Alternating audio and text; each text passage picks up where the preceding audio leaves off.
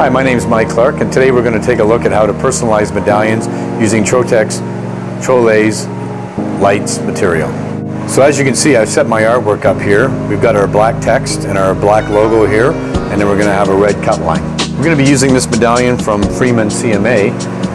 The diameter of the actual circle here is just a little under 2 inches, so my circle's basically a little under 2 inches, and my text is inside the circle.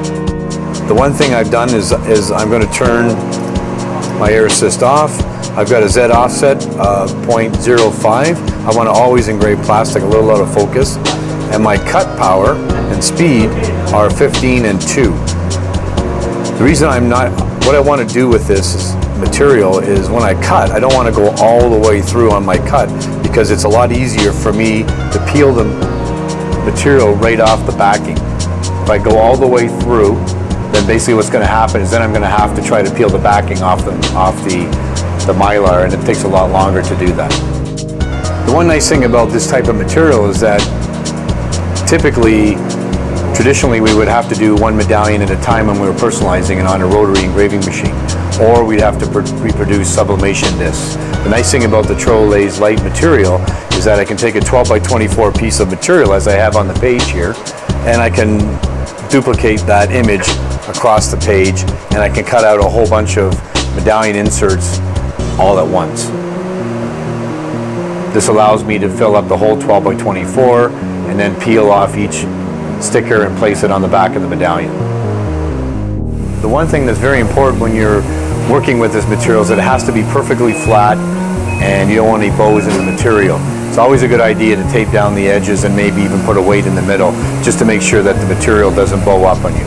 It's very susceptible to being out of focus.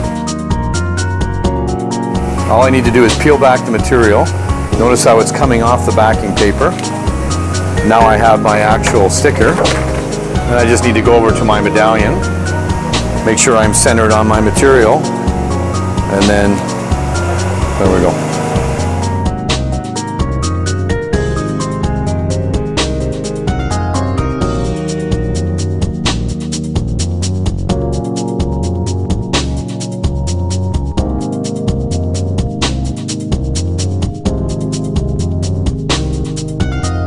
Here we have another sculptured medal. This is basically just a stock medal with a sculptured image on the front. And all we really need to do on this is put a name and a date on the back. We're going to use the same TroLase Light material to create our personalization. So all we need to do is peel back our piece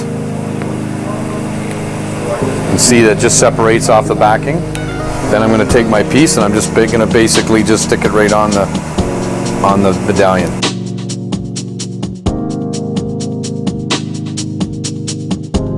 Thanks for watching. Please subscribe. If you have any comments, please leave them in the comment field below.